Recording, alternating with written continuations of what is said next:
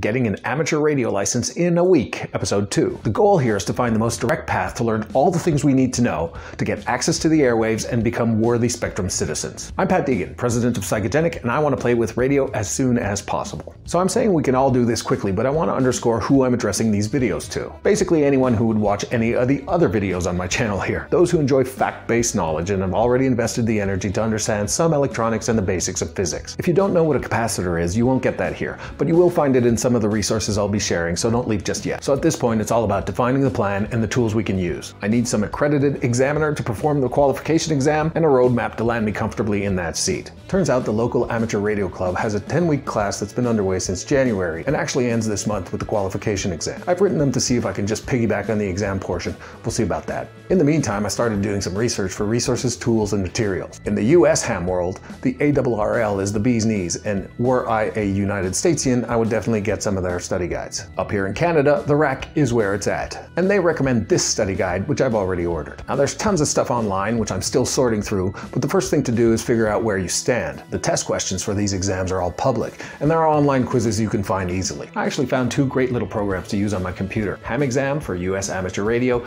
and Canadian Ham Exam. These both run under Linux on the command line. The Ham Exam program includes a few figures and just works. The Canadian Ham Exam requires you to download the question bank CSV from the government, but at least that ensures you have the latest and greatest set. So after a few trial runs of both, the result is that with an electronic foundation, you can pretty much pass these right away using what you know, common sense, and a bit of luck. But I'm not here to half-ass or take chances. I want to know it all. And the kicker is that in Canada, if you pass basic with honors, some highish grade, then you immediately get access to all the amateur bands, including the low frequency stuff that travels furthest.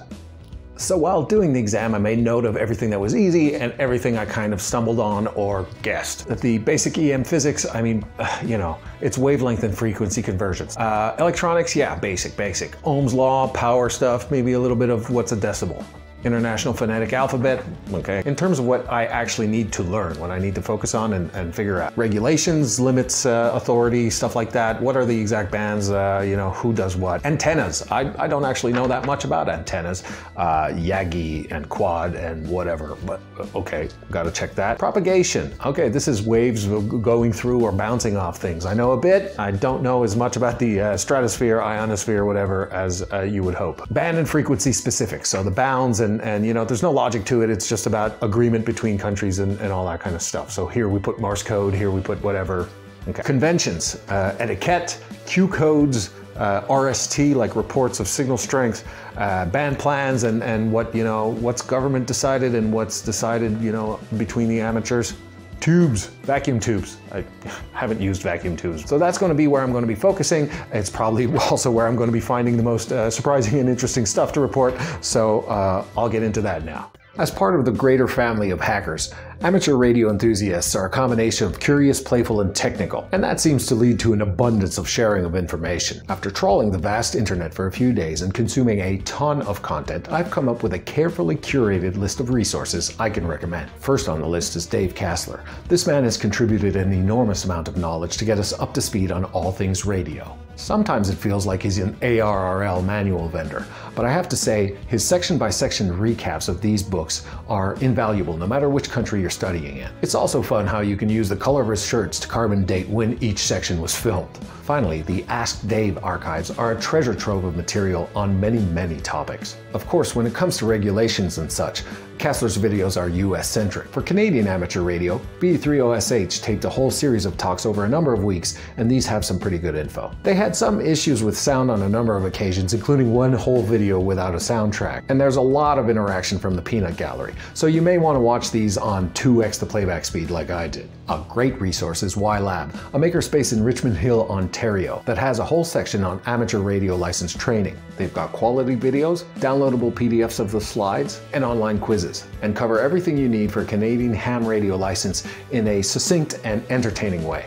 Thumbs up to YLab. They also pointed me to a great PDF from the Toronto Emergency Communication Group that helps a lot with something I'll get into later. Finally, for more general radio stuff, there are two I'm liking a lot. The Smoking Ape has a number of good ham radio videos, including basic intros, stuff on DMR digital modes, and other things I'm interested in. Then there's Bob Duhamel's RSD Academy. It has you covered for all the basics of electronics and features some of the best descriptions of electromagnetism and antennas I've ever seen. Highly, highly recommended. That should be way more than enough to get you all set. I'm compiling a list of tricky or interesting topics I'm hoping to cover in the next video before exam day. Speaking of which, that radio club got back to me, but then left me hanging. So I reached out to an accredited examiner, and it looks likely that we'll be able to do a one-on-one qualification in the near future. I'll keep you posted. That's it for now. Stay tuned for the next video where I'll cover some finer points and maybe have more details on the exam. Thanks for watching.